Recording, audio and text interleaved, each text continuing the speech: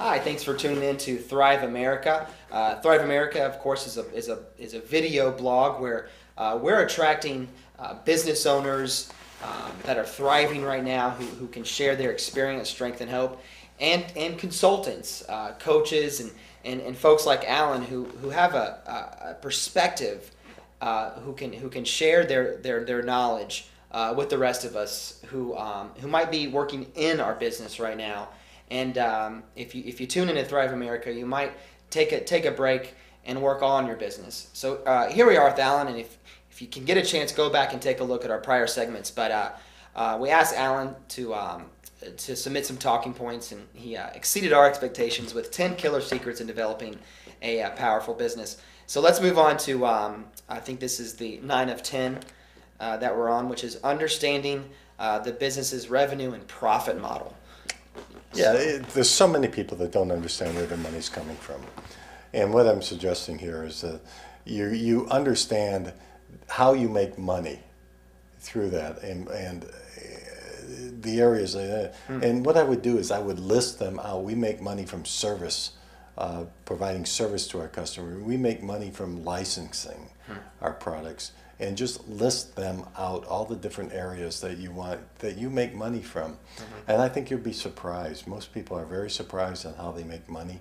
And then also, once you do that, then what part of your revenues and your profits are determined by what your how you make your money.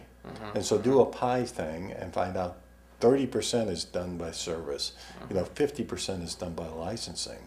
And then determine yourself whether that's something that you want to continue, to grow. In addition to finding out that first pie, then figure out in maybe 2 or 3 years where you want that pie to be. Do you want, if you're currently at, let's say, 50% service, and maybe 2 years, do you want service to be 70%? And then start planning how you're going to get from one to the other, one area to the other.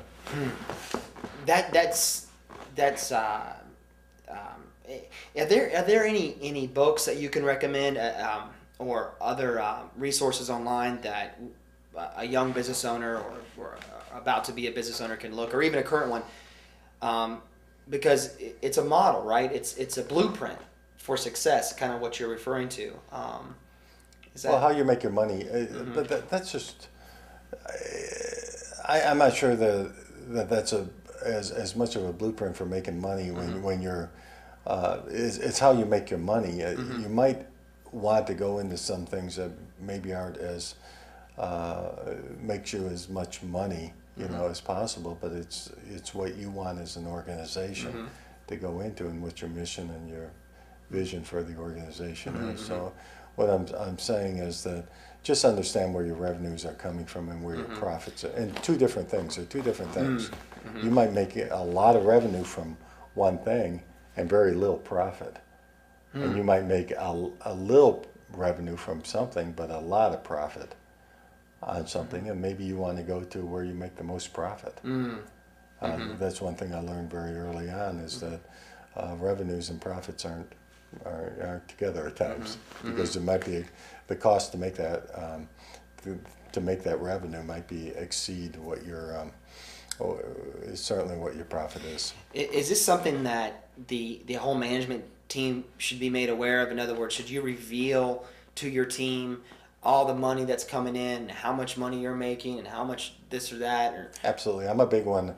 I'm a big one on communicating the vision, mission, and value statement all the time to the group. I think that you need to reinforce that. Say, hey, this is why we're here.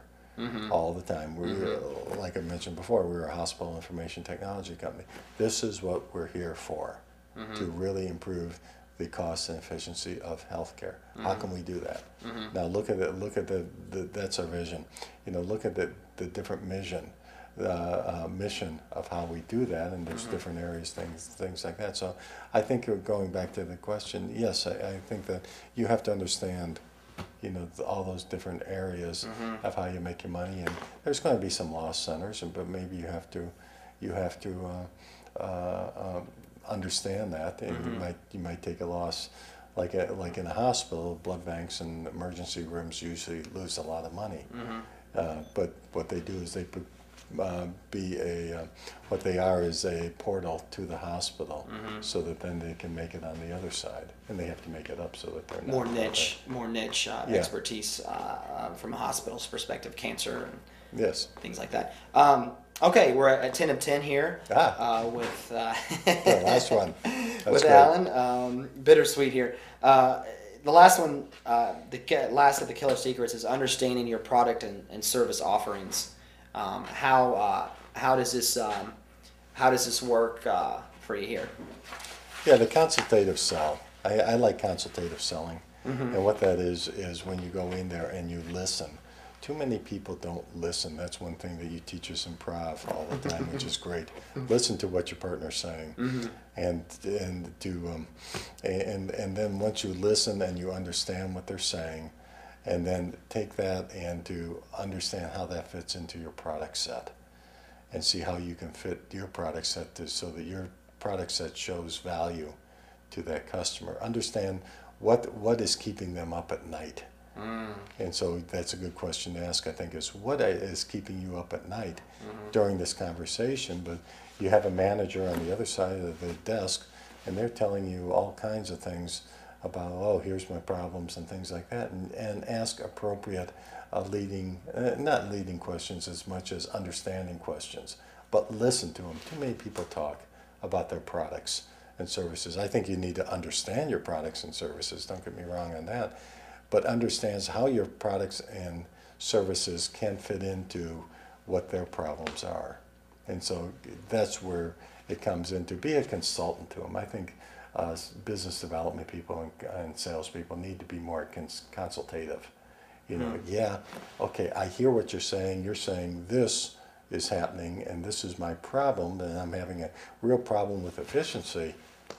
This is how our products will handle that situation and cause you not to have as show value to your organization, that I can cut down 10 minutes of your employee's hour by just having our product in there, which makes them more productive. And it probably would eliminate buyer's remorse if they're not getting a product shoved down their throat by someone who's not listening, who's talking, and so forth. Yeah, I'm not a big one. I'm there's certain stages I do talk, but there's certain stages where you just want to listen. Sure. And just listen and understand what they're saying across the from across the desk of what the problems are, because that's the real thing, is that you're a problem solver as a salesperson to me, or a business development person. You're a problem solver, and then understand your products and how they fit into that situation, and how you can solve and make yourself a hero to that person. I have to clarify that Allan's talking a lot today, but we've asked him to share his expertise. But he is a prodigy in the improv, our improv world, as an excellent student. You're coming back to take another round. Yeah, I am coming back. Excellent, excellent. All right, so let's kind of wrap things up now if we can. Allan, thanks so much for coming out. You're welcome.